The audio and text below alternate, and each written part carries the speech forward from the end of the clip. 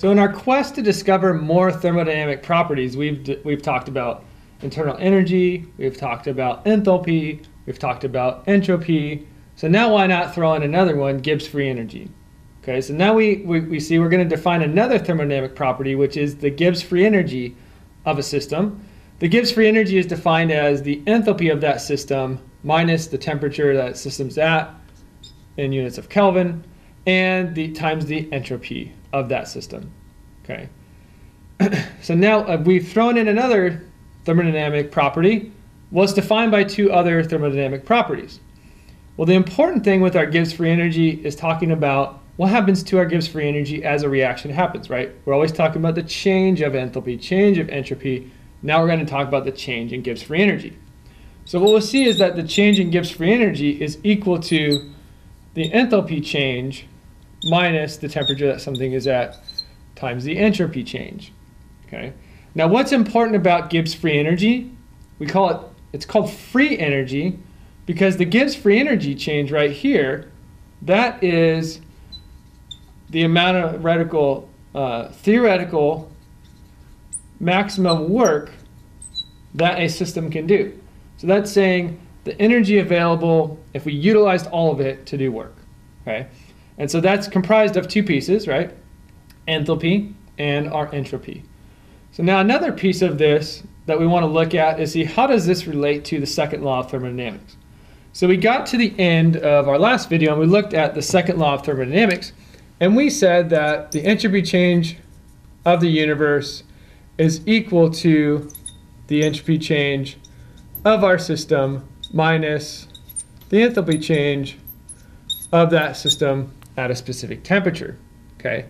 And we also said that in order for a spontaneous process to occur, that's greater than 0. I want to go ahead and see how these two things are related to each other. Okay? So we have the entropy and enthalpy changes here. I'm going to go ahead and multiply both of these sides by T. So we see we have T delta S of our universe equals T delta S. Okay, and I'm just going to leave this as just delta S because that's for our system, minus delta H. Okay. Then I'm going to multiply both sides by -1. So that gives us negative T delta S of our universe equals, now this is delta H minus T delta S. And what does that look like? Well, that looks a lot like this, right?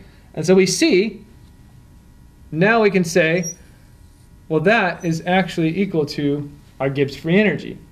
So if we say that our Gibbs free energy change equals negative T delta S of the universe, okay, well then if we're looking at what does that mean for us with Gibbs free energy and its ability to predict spontaneity, well, if we know that the universe entropy must increase for a reaction to be spontaneous, so that means that our entropy change must be positive. Well, temperature, this is an absolute temperature, so that's always going to be positive. So the only way that we would have a spontaneous process is if we have a delta G that is less than 0.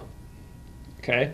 And so now we see that we not only can use delta G to calculate the maximum theoretical amount of work in a reaction, but we also see that if our delta G is less than 0 or negative, that also tells us that that reaction is spontaneous. Okay? So now we see that there's a big connection between Gibbs free energy and the second law of thermodynamics dealing with spontaneity, and that we can either go ahead and predict or calculate the total entropy change, or we can say, well, let's look at it just by the enthalpy change of our system, the entropy change of our system, and if we go ahead and calculate that at a specific temperature, because we see it may be temperature dependent, it may not be, then we could go ahead and calculate the delta G value. If that Gibbs free energy change is negative, that tells us our overall reaction is spontaneous. If it's positive, it's non-spontaneous. Okay, so now we kind of have a golden rule, golden place that if we get a delta G less than 0, we know it's a spontaneous process. Okay, so in our next video, I'm going to talk about how do we actually use delta G if maybe this contribution to our spontaneity is not positive, right? It's not something that contributes to it, but this one is. How do those two things intermingle or balance with each other?